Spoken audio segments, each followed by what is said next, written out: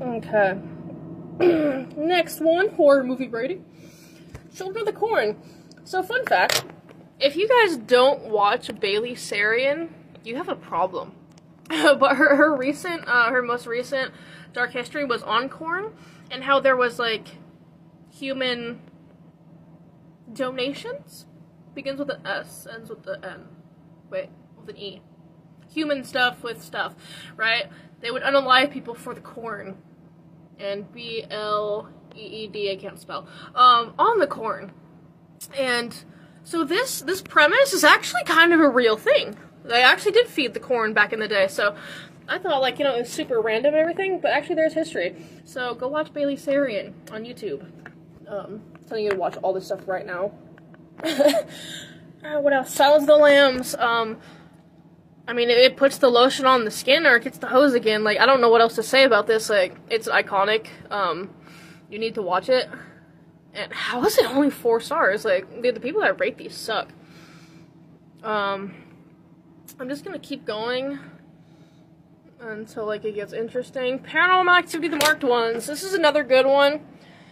I feel like it wasn't as good as the other ones, to be honest. Like, it sounds stupid, but when a movie focuses, not necessarily this one, but kind of, when a movie focuses on more, like, sexualization or whatever, or, like, focuses kind of on that more, it just kind of turns me off to a degree.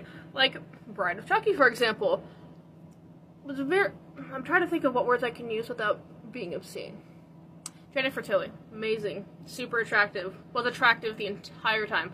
You know, it was sexual in a way, but, like, not to where it's, like, what's a good example? Friday the 13th, like, the Friday the 13th remake, like, it was, like, literally blood, tits, gore, jump scare, tits, you know, like, that's the whole movie.